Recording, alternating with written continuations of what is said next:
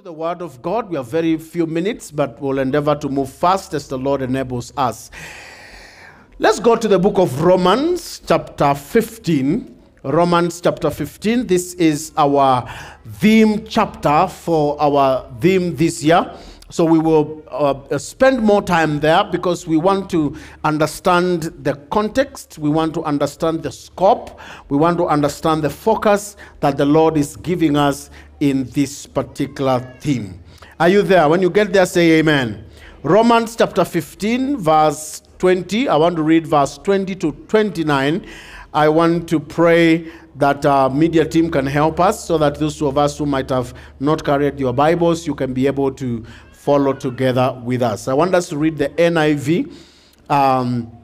In case you have not found it, we can just read together from the screens and the Lord will bless us. Romans 15, 20 to 29. This is what the Bible says. It has always been my ambition to preach the gospel where Christ was not known. Turn to your neighbor and tell them, it has always been my ambition.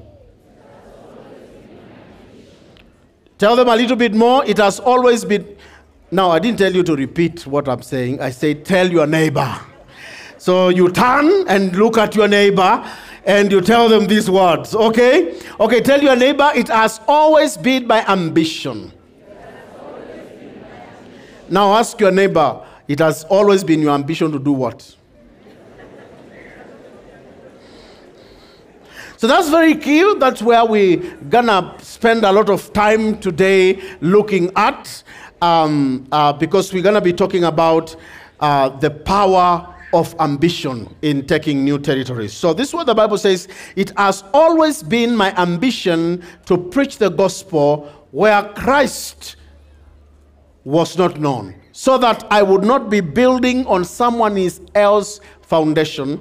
Rather, as it is written, those who were not told about him will see, and those who have not heard will understand.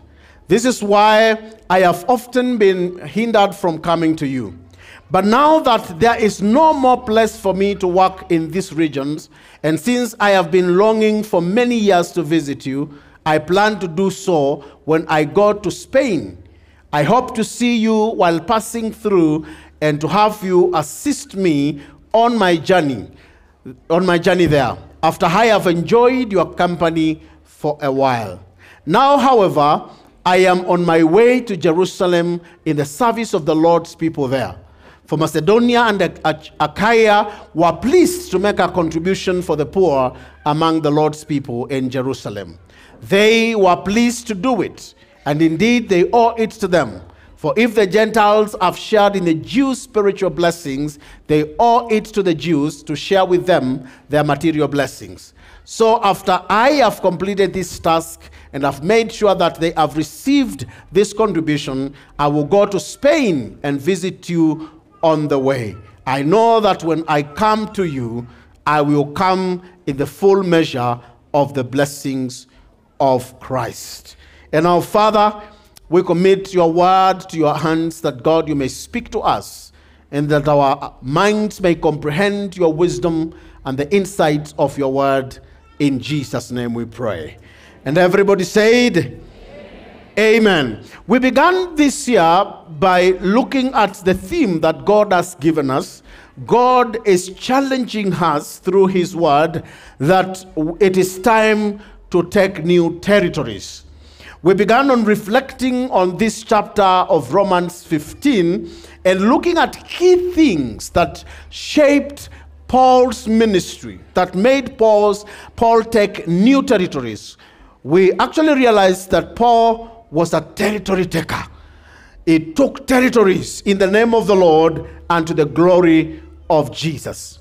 We began at looking key aspects that can be derived from this portion of scripture. We began by looking at the power of contesting. We said territories are not given, territories are taken.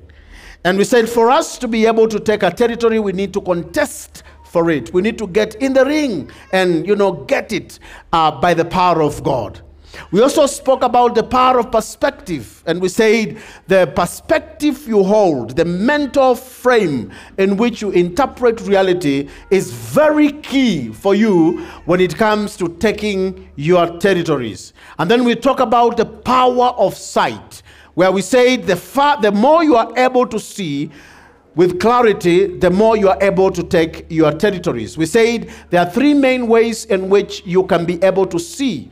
We said number one, you can see with your naked eyes. Number two, we said you can be able to see with your inner mind, which we often call vision. And number three, we said you can see by faith.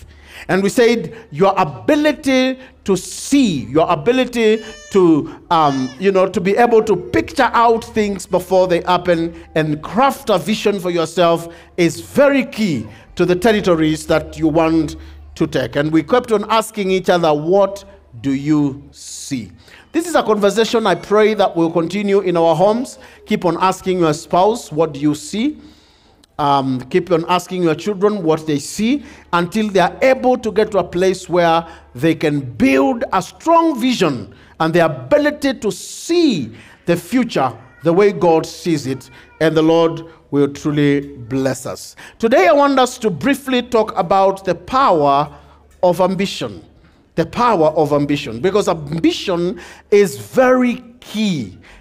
Most of the people who have made significant contribution to our world were a people of ambition. They were ambitious people. Most of the people that have been able to do significant things were a people that were full of ambition. Paul himself testifies to us that he was a man of ambition. He says, it has always been my ambition to preach the gospel where Christ was not known. Please notice he said it has always. Always means it is a continued activity. Every time, this ambition is never waning. This ambition is never dying. Every day, this ambition lingers in his mind and his heart. He says, it has been my ambition to preach the gospel where Christ has not been known. It has been a consistent thing in him. I want you to turn around again and look at your neighbor and tell them again, it has always been my ambition. Now, I want you to ask yourself, to say to yourself, do you have a notebook? Do you have a place you can write? Now, I want you to write this. It has always been my ambition. It has always been my ambition. Then put a dash. It has always been my ambition to put a dash. Then fill that dash. What has always been ambition? What is that ambitious thing, that idea that lingers in your heart so every now and then that you would want to accomplish? Some of you are not writing, but after the service, I will be passing by to check what you have written so that I see whether you are ambitious. Is that a good thing? Amen. Now let's do this. Actually, let's do this. Have you written something down? Show your neighbor. Show your neighbor, unless it is secret. If you don't want anybody to know your ambition, don't show your neighbor. But just show your neighbor. It is good sometimes to have a witness. It has always been my ambition to dash. Now, this whole of this week, I want you to pray for that ambition. I want you to grow it within your heart. And I want you to ponder, meditate, and think about it continuously. And pray that God will allow you to get to the place where you want to be.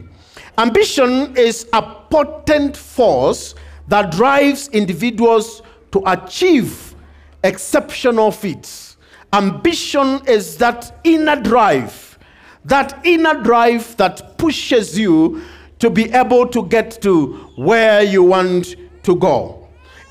Ambition, it can also be defined as a strong desire to achieve or to accomplish something. A strong desire, unconquerable, unquenchable, unstoppable desire within that drives you to achieve a particular goal in your life. Ambition manifests in our pursuit of success.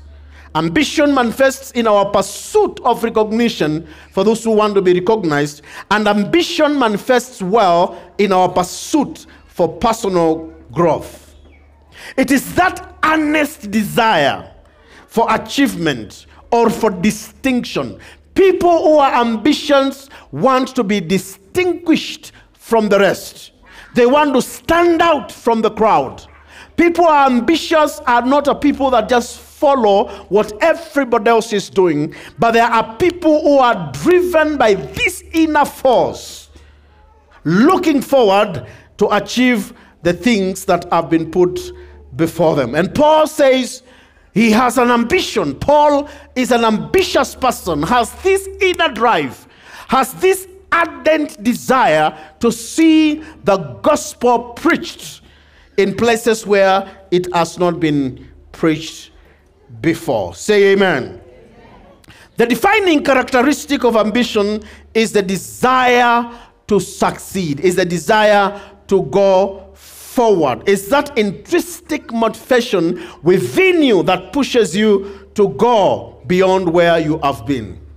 I looked at the Cambridge Dictionary just to understand a little bit more about ambition, and the Cambridge Dictionary has a very simple definition, yet very loaded one.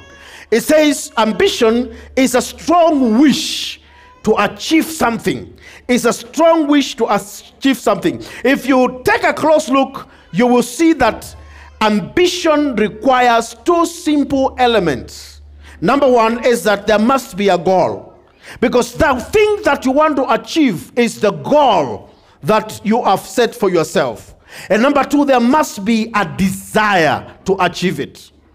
Ambitious people set a goal. They say, this is what I want to do. This is my aim. This is the purpose of my living. This is the mission that I want to undertake. And then beyond setting the goal, they have that inner drive, that inner desire, that unstoppable, unquenchable desire to ensure that that goal is met. Now notice, if you miss any one of these two components, your ambition is misplaced.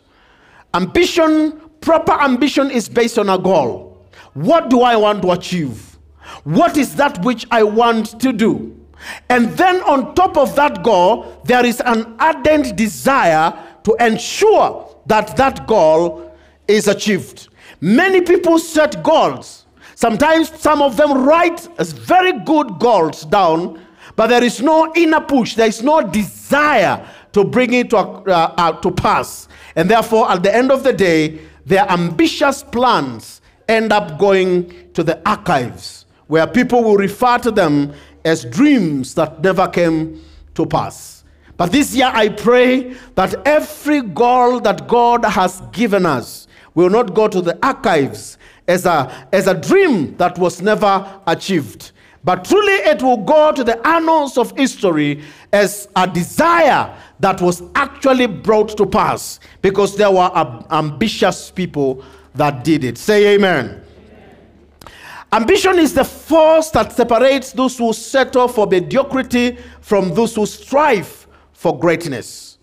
People who are looking forward to greatness are ambitious people. They are unstoppable. But people who are mediocres, people who settle for mediocrity, lack ambition. They lack drive. Sometimes they do things out of compassion for duty, not because they really want to see the things that they're doing coming to pass. Say amen.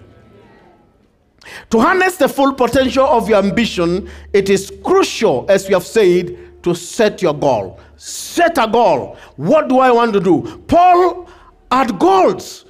He says clearly, I will preach from Jerusalem to Illyricum. Paul had clearly defined his goal. And he said, my goal is I will preach from Jerusalem all the way to Illyricum. I will make sure every space, every city, every small town in this particular geographical location is receiving the gospel that comes from the Lord. He says, I will preach where others have not preached. Paul set a target. He said, I am not just going to preach where other people are preaching. I don't want to build myself on foundations that others have already laid. He said, I will go where others do not want to go. We looked at it earlier on and we discovered majority of the other disciples were just concentrating around Jerusalem and around Judea, and a few of them around Samaria. But Paul says, I am not going to just keep on digging where everybody else is digging. I am going to establish myself in places where other people do not want to go. I will set out a new journey to set in things in places where nobody else has been before. Say amen. He sets that goal and he says, I am going to do it. Now, listen to me. One of the key things I've discovered that we fail is because everybody wants to build where everybody else is building. And Africans, we have these tendencies, especially Kenyans. We have this problem. If today I put a hardware here and I begin making a few coins and perhaps buy a motorbike, everybody wants to put a hardware next to mine. They just want to build where I have built. And because of that, we destroy the market. We end up, all of us, not being able to achieve much.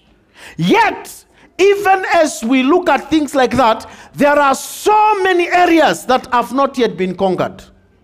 There are so many places where we are able to go and do much. People who do not set clear goals, people who are not ambitious, begin fighting for the little that is available. They begin fighting for the little that is available. Why? Because they are not ambitious enough to look at new territories and be able to take them. Say amen. They have a mind that is deprived of the ability to see new opportunities. That is why many people in Africa fight for inheritance. You find brothers, after their father has died or has grown old, the only thing they know is the territory that their father founded. And therefore, the only way they take new territories is by capitalizing on the territory of their father. And they fight.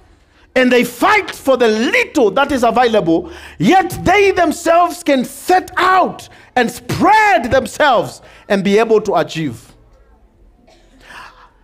And some time ago, I noticed my uncles, some of my uncles were fighting over the little wealth that their father left, my grandfather. And they were really fighting and pushing each other, some of them becoming physical. Unafikiria nacheza nitakugonga juu ya kondoo. Ati nani atachukua kondoo mi? Or nani atachukua an extra acre of land? And I challenged them, I asked them, are you not men like your father? Are you not man enough? Can't you go out there and find something like your father found? Why must you fight and kill each other just because of what your father or your mother founded? Why don't you challenge yourself? Go out there. Be man enough. Work hard. Find something that is yours. Say amen. I challenge some of you are fighting forever in families just because of little inheritance that your father left behind. Are you not man enough to find yours? In fact, I'm challenging you, be man enough, find more. And those who are suffering and want to fight you, waambie nimewabariki, kuleni hiyo. Na mkikuja nitawaongezea. Because you have every ability to do things even better than your father did. Say amen. Some of you are oppressed in your companies. You are there begging and begging. Yet what you do every day, you can do better if it was your own company. Tell them, thank you, I'm leaving you. Next time, ask them to come and you give them a contract. Because you can do better. Say amen. I am challenging you this year. Be a territory taker. take a new territory to the glory of God. Say amen. I was challenged some time ago by a certain elderly man I respect, a businessman, was employed by one oil company in this country. And it got to a place where the oil company said, oh, we have excess workers, we want to retrench people. And he was in charge of distribution. And he was very young. And he told me he went to the manager, the country director, and said, even though I am young, I am offering to step down. Retrench me. And after retrenching me, give me business. Because he knew the way oil is distributed everywhere, petroleum products. He knew what needs to be done in the whole of the country. And he said, instead of fighting here with some old men who have no vision, because I'm a young man, I can step out there and even poach some of them and employ them. And today is a great distributor. He saw a new territory. Some of us, places where we are, we don't need to continue suffering and fighting. We can go out there and trailblaze and do things to the glory of God. Because God has given us the ability to see things and the ability to conceptualize them and to give Him glory. Say amen. Amen. Say amen. Amen. You know, being sidetracked is a great enemy to ambition. Sometimes when you are ambitious and when you begin to succeed in your ambition, you begin to be invited to things that look lucrative, things that will get you out of your track, things that will get you out of your ambition. When Paul began to grow, Paul began to be famous, Paul began to plant many churches, and the church in Rome began to call him, come and visit us. Come, we hear about you, come. Now, by the time Paul is writing the book of Romans, he has never been to Rome. He has never met this church in Rome.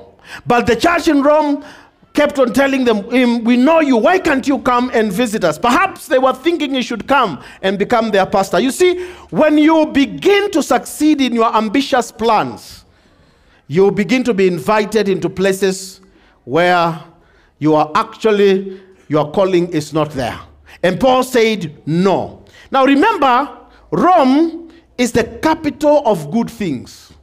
It is the capital of prestige and class. Everyone wants to go to Rome. Everybody desires to be a pastor, to be a leader in Rome. But Paul knows that this is not my calling. Paul knows that this is not my calling. He had become a great man. Truly, he had become a great man. Surely, he should have considered going to Rome. This great church in the capital where wealth is, where fame is, where class is found. Listen to me. A lot of people lose their ambitious goals. Immediately they begin growing a bit. And then they begin thinking that certain things that they were doing were not in their class. And they quickly begin losing track. They quickly begin losing focus. But Paul, being a man of principle, decided is not going to be sidetracked from what he was doing. And that is why he was able to conquer everything. And he was able to take these territories. By the time he's writing this letter, he says, I have preached all the way from Jerusalem to Illyricum. Did I say Jerusalem? Did I say Jerusalem? I think it is where I was yesterday. Yesterday I was in Sitam Kikuyu. And my friends said, amen. To Hamwe. Tewo. Amen. So again, he says, he has already done this. He has covered from Jerusalem all the way. I got it right. All the way to Illyricum. He's already celebrating the milestones of where his ambitious heart has led him to.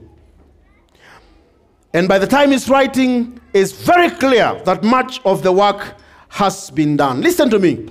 If we are going to take territories, we've got to be a people of high levels of ambition. We've got to be ambitious people. We've got to develop that inner desire, that ardent resolve to ensure that our goals are met. Let me just give you a few things, characteristics of ambitious people. What are characteristics of ambitious people? Ambitious people are continually planning. They are continuously planning. They plan, they revise their plans. They set goals, they revisit them again. They are continuously. That's why Paul says always. My desire, it has always been my ambition to do this. Paul was a man that kept to his goal, but kept on revising it to ensure that it is successful. He was a man that will occasionally get back to his goals and look at them and revise them and harness every available opportunities to contribute towards that which he wanted to achieve. These kind of people, they are not afraid of visiting their plans so that they can achieve their goals. They don't just set a goal and they are immovable. But there's a sana. You know, there are people who set goals and they're like Mount Zion. You cannot move them. Akikwama hapo, amekwama hapo. You try to tell them the market has shifted. No. Even if it shifts, to remain imara. That's how you lose your ambition. But Paul was such a kind of a man that knew how to look at things, revise his plans, revise his goals, so that he harnesses every available resource to ensure that that which he wants to do is done.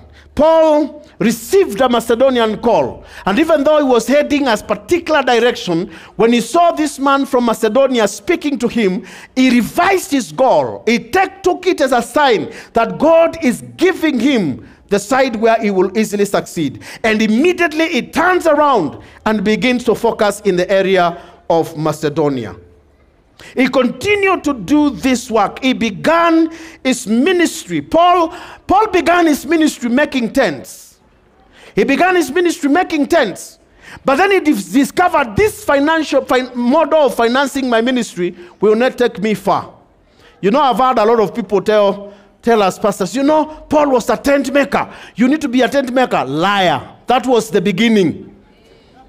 He began making tents and found that it was not sustainable to do ministry. You cannot make enough tents and bring many souls to Christ. When he was beginning his ministry, he made tents. When the ministry continued forward, he turned around to the fellowships that he had established and he asked them to fund his ministry. He learned that way. He changed his models. He changed his models of operation. He began by going from every synagogue in every town he went, but whenever he went to synagogues, people despised him. And then he turned around his methodology and began, for example, in Ephesus, he went to the hall of Tyrannus and he set up a school there and he began to teach the word of God. He was continually revising and replanning and ensuring that he harnesses every available resource and thought to ensure that his goals are met. Say amen. And even now, when he says that he has preached all the way from Jerusalem to Illyricum, he says, my work is done. But he says, I'm not going to stop here. He says, now I am shifting to Spain. I am beginning a new venture.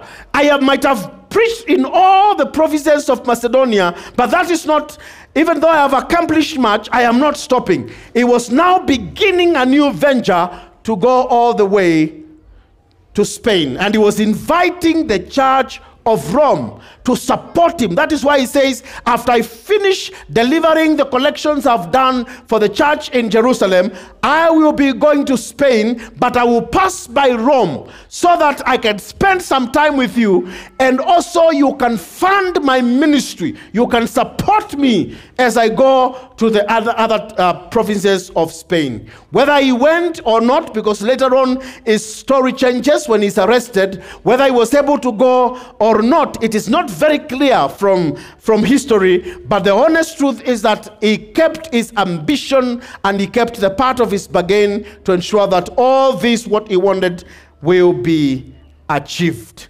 Say amen. Number two characteristic of highly ambitious people is that they take risks. They are risk takers. They are risk takers. Are you a risk taker or are you a risk averse person? Risk averse individuals will generally take the lower part or the small part because they are afraid of taking risks. There are people who are more concerned about safety than advancement. They want to remain in the comfort zone. People who want to remain in the comfort zone will end up being comfortable with less. But people who want to grow will be a people who would take risks. Will be a people who will take risks. Will be a people who will be able to go where the Lord wants them to go. Will take every available risk. Will be able to want to venture into new places. There will be a people that are not afraid to go where nobody else has gone. And listen to me, whenever you are brave enough in faith and are willing to take a risk, are willing to walk in a path that nobody has walked before, with the help of the Lord, you will do extraordinary things. Say amen. This year, we are going to take a risk. This year, we are going to take risks. This year, we will not be a risk-averse people. We will not just settle for less because we are afraid of taking risk. Take a risk. Somebody says, actually, everything in life is a risk. When you get married, you risk getting divorced. Even living itself, as you live, you risk dying. So take the necessary risks and enter in places where nobody has entered before. Trust God for great things. Attempt great things for our God, and the Lord will help you. Praise the name of the Lord. Now, can I tell you something? The other day, we communicated this ambition, this ambitious thought to us, that we would want to have a fellowship in Twala. And I think last Sunday, but one, I announced here and I said, we don't have money for this, but we are willing to take the risk. And I said, those of you who have land or space that you may want to give us in Twala, you come forward and tell us. And I was surprised. My goodness, Sita Mrongai, you are the best. Oh my goodness, you are the best. Because a lot of people came forward. In fact, if this is how you treat your pastors, I'm not going anywhere. I'll be here. Say amen. I will be where? And we will take risks together and conquer territories together. Amen. Oh, praise the Lord. A lot of you came forward and said, Pastor, we want to participate. In fact, I think it was last week, but one. We went with the pastors and a few people from safari groups in Twala, and a few people from here. We gathered together and we went to see the available pieces of land. Some people had given, some said, Pastor, I don't have much, but the little I have, I'm willing to give it out. My goodness, that's the spirit of the kingdom. That you will not be stopped because you think you have small. You will say, I will bring something. You are like that boy that said when the disciples told Jesus, we have nothing to feed people. But the boy said, I have a few loaves of bread and fish. He was not afraid to say he has little. But listen to me. Whatever you think is little, when handed to the Lord Jesus, it multiplies. It feeds thousands. It changes people's lives. So we went around, we saw a few places, and then we went to this place. Say this place. And this person who has not authorized us to talk about who he or she is, I'm also very careful not to say he or she so that you don't know she or he. Went and said, I have land. I'm willing to give this land for the church and the fellowship to begin here and to grow for as long as it will establish. And I'm not demanding any single shilling. My goodness. We were surprised. And then we went and we saw the land. It is good. It is a very strategic place. In fact, the brethren from that area, from the Bible studies from that area, after we arrived there, we prayed together, we looked at the land. They told us, pastors, let us not go anywhere else. In fact, that is where our journey ended. We never went anywhere else because we said, we are settled. Say amen. So we already have space in Twala. 2 acres.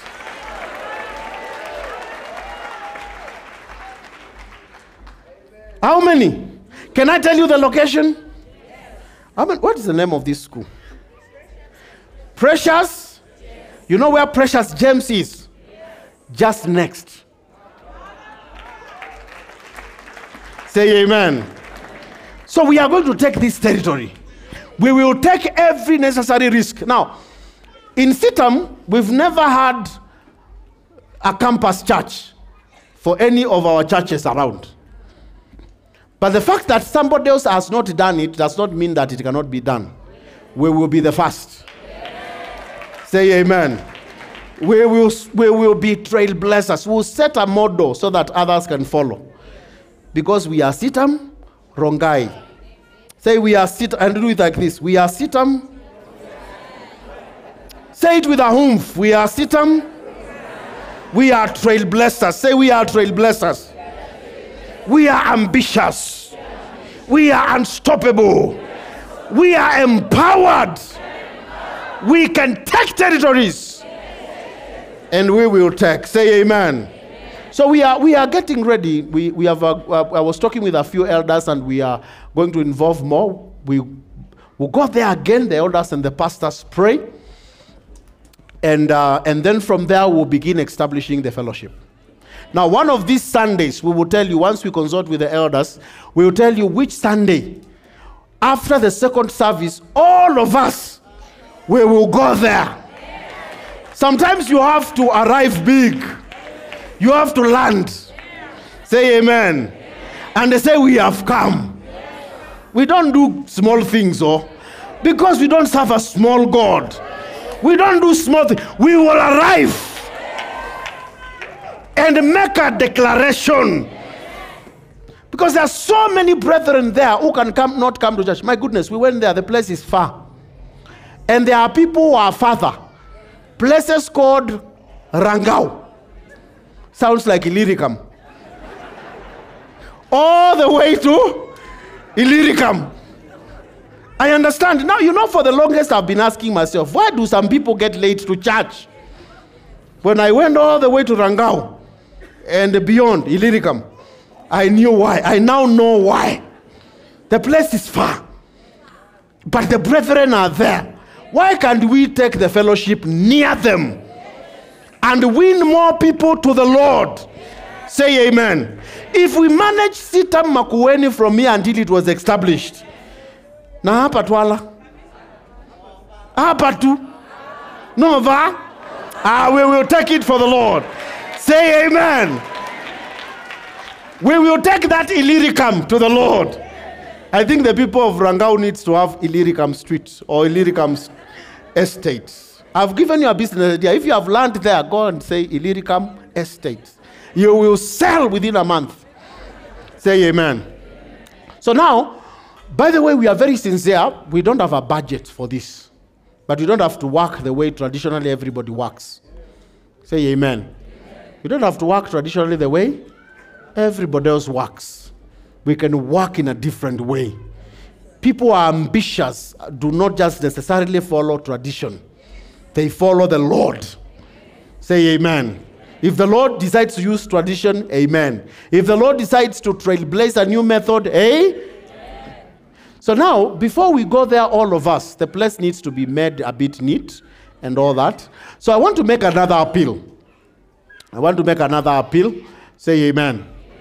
If you are here and you are a structural engineer, or you are a surveyor, do you need surveyors? Yes. Or you are a planner, or you are an architect, or a civil engineer, and you say, Pastor, we can donate free of charge, pro bono. I can donate my expertise to help us plan that place. We need the place planned to know we can put, the main church here, we can put the bathrooms here, we can put something to do with Sunday school here, and all that. We need your help. Say amen. And maybe those are not your areas, but there are people who are not trained in some of those areas, but you do them anyway. And you are very good. Nobody should be locked out. Please register at the information desk. We will sit down, we will go there, we will look at the place, we will make it, plan it well, clear it nicely. After everything is cleared and done nicely, and that should be done maybe in the next 2 or 3 weeks, then all of us, we will go there and the fellowship will begin. Hakuna kungoja. Mungu akiongea unangoja nini? Bwana Yesu asifiwe sana. Mungu akiongea unangoja? Usikuwa kama ndugu mwingine. Mungu aliongea dada fulani. Na akadilidali, akakuja ndugu mwingine na motorbike na vision, akachukua huyo dada. Mungu akiongea unangoja nini? Bwana Yesu asifiwe sana.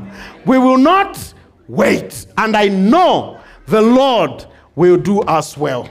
The Lord will give us victory. I want to pray for you that as you go out there, I wish we had more time, I would have told you more. But as you go out there, that God will plant his ambition in you. Ambitions that achieve much are based on the will of God. When Paul is talking about how he has been ambitious, he quotes the book of Isaiah, and he puts that word to be part of the foundation of his ambitious endeavors. Great ambitions are founded in the word of God. They are founded in the will of God. I pray as you go into the week, God will arouse the ambition within you that you'll be able to go beyond. And if your ambition has died, because some people, sometimes we lose our ambitions. Sometimes our ambitions go down. Why? Sometimes it's because of change in the stage we are in life. When people are young, they are very ambitious. And if you are here and you are young and you are not ambitious, come for prayer. There's something wrong with you. They are ambitious. They want to conquer things. But sometimes with time and age, people seem to get less ambitious. Because maybe they feel they've achieved much. Maybe they feel like they are tired. Maybe they feel like the framework that supported them has been distorted. But listen to me. And I want this specifically to send this one to our golden agers. Some of you feel like your ambition has gone down. You can dream again. You can set new goals. Say amen. They may call you retired, but before God, you are not retired. God can still plant something new. Paul was already old at this time. But he says, I have taken Jerusalem all the way to Illyricum. But he says, I'm not stopping there. I am going to Spain. Find a new field and do something great. And I know the Lord will bless you. And the Lord will do you well. Say amen. Raise up your two hands. Let me speak a blessing over you. And now, Father, I bless your people. I pray that God, as they go into the week, let the ambitious goals that you have set in their lives help them to burn and to achieve and to get to the place where you have ordained for them. I commission them in the presence of God, that Father, the fire you will light in them will be unstoppable. That Jesus, you set them to be a people of great ambition. That they will be like John Wesley, who said that he went to preach and he got fire so that people will come and get fire with him, or they will watch him burn. I pray the fire and the ambition and the ardent desire to achieve that you put in them will be unstoppable. And that God, they will achieve much to the glory and the honor of your name. In every area you are calling them. Some of them in marketplace. Some of them in different areas of life. I pray that ambitious, that thing they wrote down, that Jesus, you will fire them up. That God, they will be able to achieve it. And nothing will stop them. I send you forth as a powerful people empowered by God to go and win and take territories to the glory and honor of the Lord Jesus Christ. In Jesus' name we pray. And everybody said, amen. Go and take territories in Jesus' name.